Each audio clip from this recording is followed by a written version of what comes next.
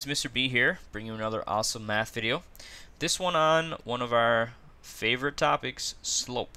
So, you've probably done slope, maybe in a bunch of different places, but it's a really important thing. It shows up in physics, shows up in chemistry, any type of science courses. You're going to probably have to use slope. Maybe you don't even know you're using it, but you definitely are using it. Excuse me.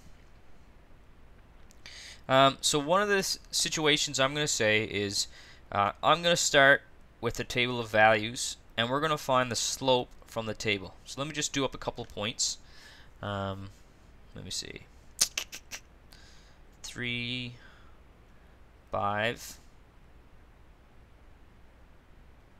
5, 9, 6, 11.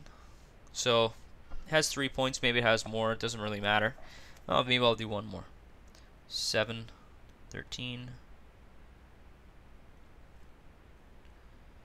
10, 17. Oh, sorry, that's not right. That would be 9, 17. Here we go. Alright, so if we want to find the slope of this guy, really the easiest way to do it is use our slope formula. Slope is equal to m2 subtract m1 all over x2 subtract x1. So all we got to do is pick a couple points from this guy. So I'll pick this one, and I'll pick this one. So my first point, 3, 5. And my second point, 7, 13. And I'll call this one x1, y1. Call this one x2, y2. So all I got to do is plug it in. So 13 minus 5 all over what's that? 7 minus 3.